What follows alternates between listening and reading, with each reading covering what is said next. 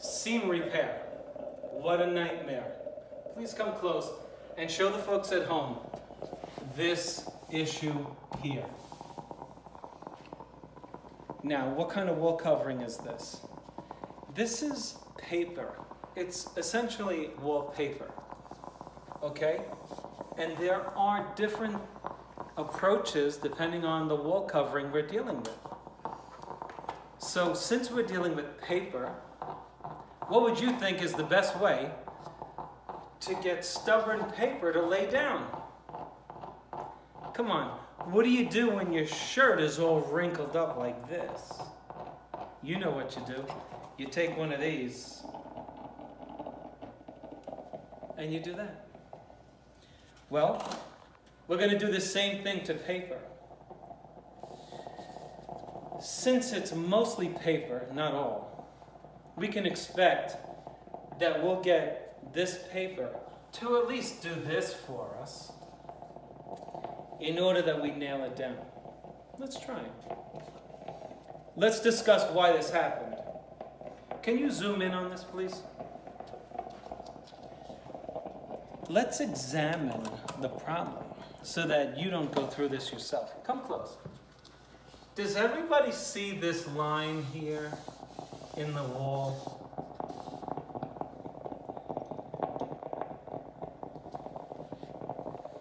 It seemed benign, right? But what it is a penetration in the substrate with the installer's knife. So he took his knife,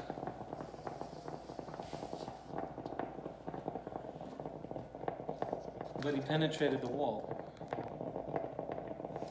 And if he went too far, he created a space in the worst place imaginable,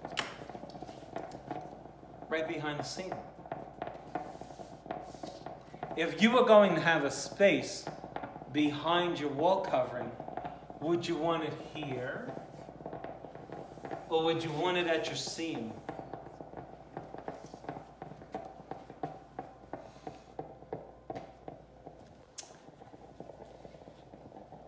A space behind the seam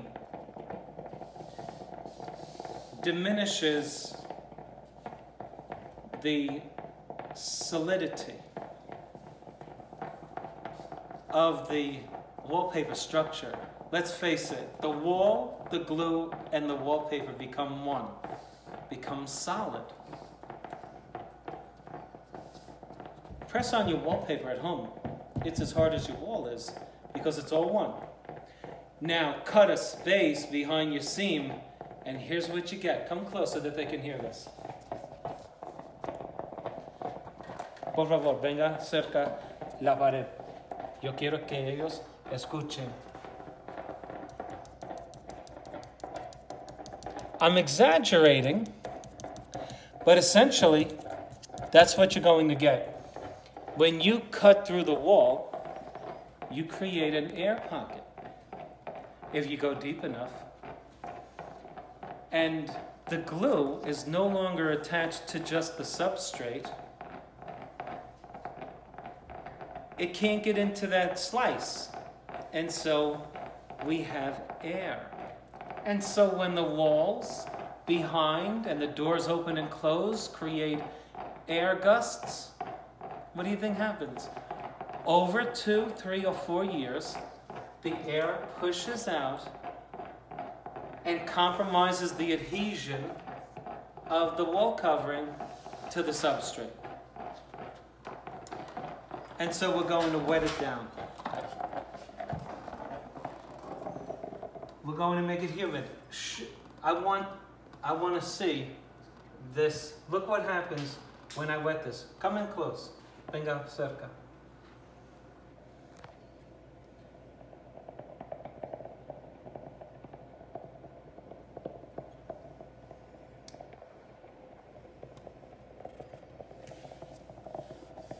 Now, isn't that a lot more pliable than what we were dealing with initially?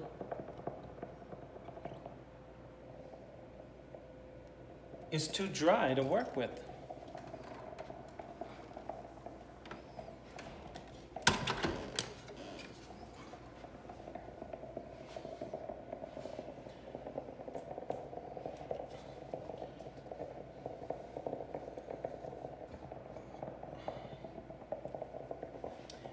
In order to glue wallpaper to the wall, it has to be wet, right? You have to wet the glue. You have to wet the backing with the glue. And then the glue, when it's sufficiently wet the paper, then you can install it. It's called booking, right? Well, if it's not wet and you go to install it right away, this would happen to you. It's not going to stick.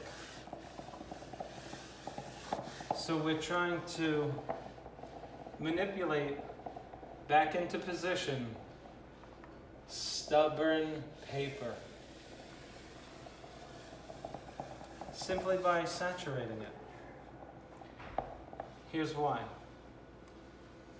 You want to get the paper sufficiently wet so that when you put in the special glue, the liquid in the glue doesn't get sucked into the paper, compromising its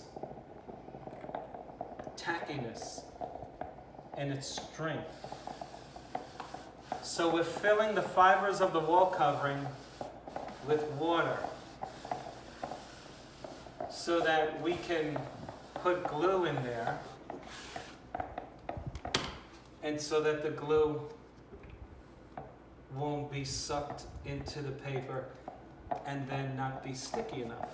It's a really, you do this elsewhere in other things.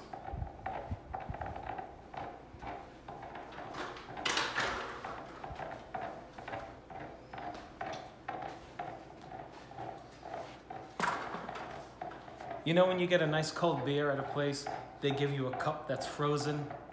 Why is that? So that the temperature of the cold beer isn't affected by the warm glass. It's the same idea.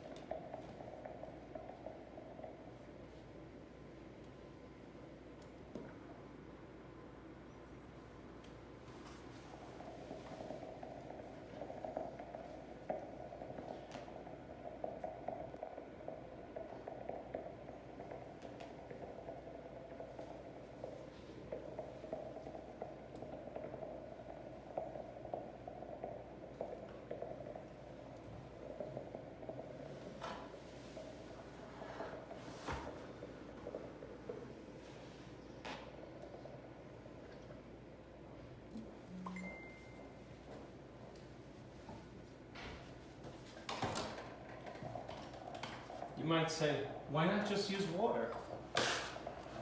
It's not the same thing. This is hot. This is steaming hot.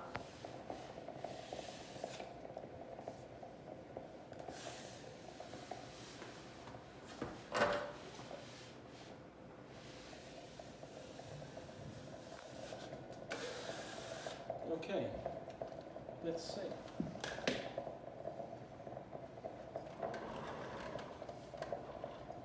That's really hot.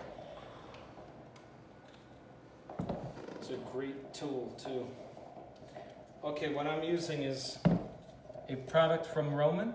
It's called Extreme Tack. I call it special glue on my videos because it's easier to say that to my helpers. Special glue. Go get the special glue. And so they understand it.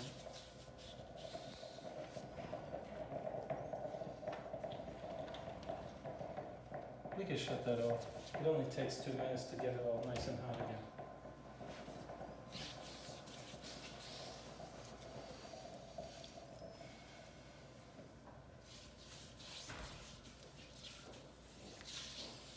You don't want to skimp on the glue. You can always wipe it off.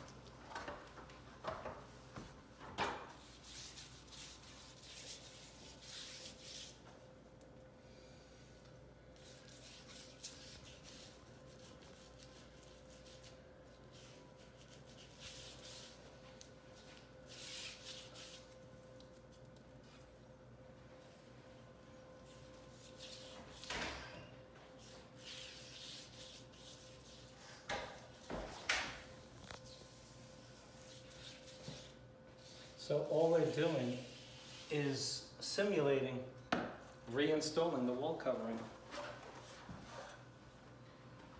A lot of times you folks at home try to fix this and you panic. You put in glue. It didn't work. Let's simulate the installation. The product has to be wet, right? How long do we let wallpaper stay wet before we install it? At least 3 minutes, but usually 5 to 7 minutes. Average wallpaper.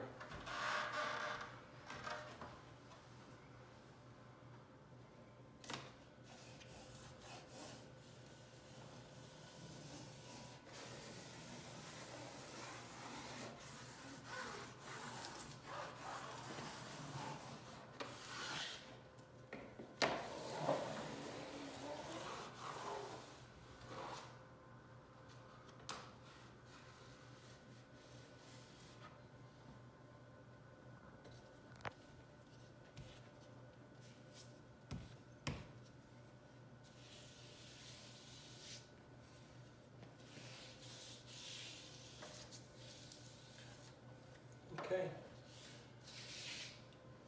Now, we've made the back of the wall covering sticky. We've made the substrate sticky. And now we're going to give this a little setup time. And then we're going to introduce another glue when this is nice and dry and sticky. And we can expect that the next step will have a nice seam where it's all back to normal.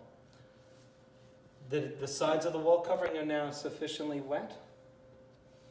And so we're going to use a product that's on the market that wasn't made for wallpaper initially, but it will hold down mostly anything. You could actually use anything in here that isn't going to damage the wall covering outside. As long as you can keep it in the seam. You can use anything on the market without discoloring it, of course. You don't want to discolor the front of it. So, we wet it down with hot water, steam, and then we used extreme tack. We're going to wait till this gets tacky and dry sufficiently where we can stick in right in the seam only, right against the wall, this super glue. See me on part 2 to see how you repair your wallpaper seams. Okay.